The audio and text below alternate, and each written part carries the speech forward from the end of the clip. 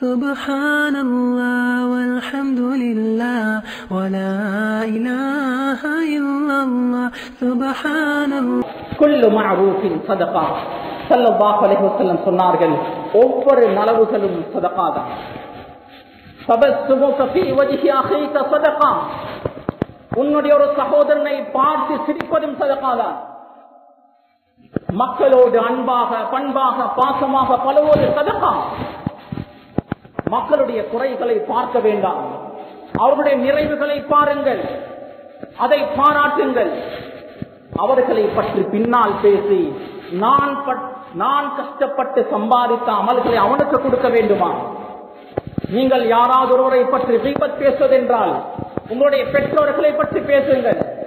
உங்களை கஷ்டப்பட்டு வளர்த்து ஆளாக்கியவர்கள், உங்களுடைய நன்மைகள் அவர்களுக்காவது போகட்டும். இஸ்மாயில் ஹஜ்ரத்துடைய வஃபாத்துடைய செய்தி கேள்விப்பட்டிருப்பீர்கள். இஸ்மாயில் ஹஜ்ரத்துடைய வாழ்க்கையுடைய ஒவ்வொரு விடையுமே ஆச்சரியமானதுதான். இஸ்மாயில் ஹஜ்ரத் யாரை பற்றியும் கீபத் பேச மாட்டார்கள். யாராவது கீபத் பேசினால் கேட்க மாட்டார்கள், அப்படியே உறங்கி விடுவார்கள். கண்ணியமான சகோதரர்களே, பெரியோர்களே, மக்களோடு அன்பாக பாசமாக நடப்பதும் சதகாதான், அவர்களோடு சிரிப்பதும் சதகாதான். ஏழ்மையில் சதகா செய்யும் போது அது அல்லாஹுக்கு மிக விருப்பமானது. அல்லாஹ் ஒரு நாளும் எண்ணிக்கையை பார்ப்பதல்ல, பெருமதியை பார்க்கிறான். எவ்வளவு எவ்வளவு கொடுத்திருக்கிறான். 1,00,000 இருப்பவன் 1000 ரூபாய் கொடுத்தால் பெரிதல்ல. 100 ரூபாய் இருக்கக்கூடியவன் 50 ரூபாய் கொடுத்தால் அது பெரிது. அல்லாஹ் இடத்தில் கண்ணியமானது. ஏழ்மையாக இருக்கும் போதும் அடுத்தவர்களை முற்படுத்தக்கூடியவர்கள் இருக்கிறார்கள் என்று குர்ஆன் சொல்கிறது. ஒரு விருந்தாளியை அழைத்து வருகிறார்கள். வீட்டில் சாப்பிடுவதற்கு எதுவுமே இல்லை.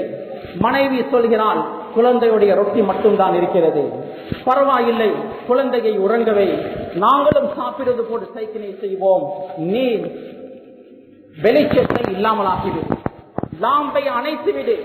அப்படியோ செய்தார்கள். விருந்தாளி நல்ல முறையில் சாப்பிட்டார். இவர் சுபஹ் தொழுகைக்கு வருவதற்கு முன்னாலே குர்ஆன் வசனம் வந்துவிட்டது. அவர்களுக்கு தேவை இருந்தும் கஷ்டம் இருந்தும் அடுத்தவர்களை முற்படுத்தக்கூடியவர்கள் இருக்கிறார்கள். கண்ணியமான சகோதரர்களே, பெரியோர்களே, மனிதனுடைய இயல்பு கஞ்சத்தன், கொடை தன்மையை கொண்டு வர வேண்டும். அடுத்தவர்களுக்கு செலவழிக்கக்கூடிய மனதை கொண்டு வர வேண்டும். நல்ல ஆடை அணிவது தவறல்ல, நல்ல போன் வைத்திருப்பது தவறல்ல, நல்ல வாகனம் வீடு வைத்திருப்பது தவறல்ல. ஏழை மக்களையும் ஞாபகத்தில் வைத்துக் கொள்ள வேண்டும். கண்ணியமான சகோதரர்களே, பெரியோர்களே, எங்களுடைய சம்பளத்தில் பிசினஸில் பறக்கத் வேண்டுமா? இந்த ஒரு அமலை தொடர்ந்து செய்து வாருங்கள். சம்பளத்தை எடுத்து அதில் 2.5% சதகா செய்யுங்கள். மீதமுள்ள பணத்தினுடைய பறக்கத்தை நீங்கள் விலகிக் கொள்வீர்கள். ஒவ்வொரு நாளும் சதகா செய்வது சிறப்புக்குரிய விடயம். அந்த நாளுடைய பலாய் முசீபத்தை இல்லாமலாக்கும். ஒவ்வொரு நாளும் சதகா செய்வது கஷ்டமாக இருந்தால் ஒரு உண்டியலை வாங்கி வைத்து அதில் ஒவ்வொரு நாளும் உங்களுக்கு முடியுமான அளவில் சதகாவுடைய நியத்தோடு போடுங்கள். நிறைந்ததற்கு பின்னால் ஒரு ஏழையுடைய கையிலோ அல்லது மஸ்ஜிதுக்கோ மதரசாவுக்கோ கொடுங்கள்.